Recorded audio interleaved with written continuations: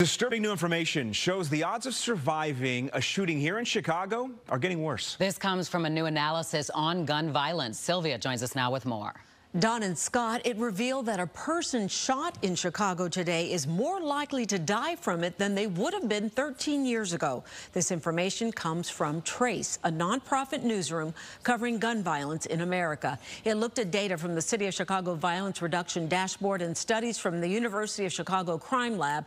And here's what they found. In 2010, out of every 100 people who were shot in the city, 13 died. By 2023, out of 100 people shot, 19 died from their wounds.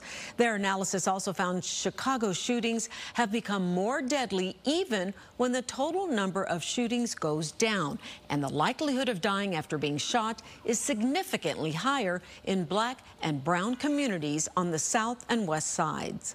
So some of the reasons that we found that fatal shootings are growing in Chicago is because of the more access there is to deadlier weapons, and also just the easy access to modifying weapons to make them more lethal as well. And then on top of that, adding this element that more young people are carrying guns, and you combine that all together and it's creating more fatal shootings.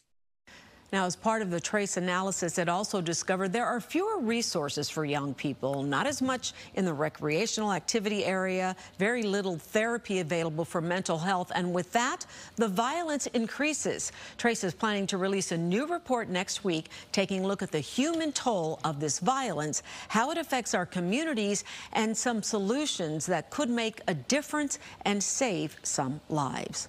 Dawn?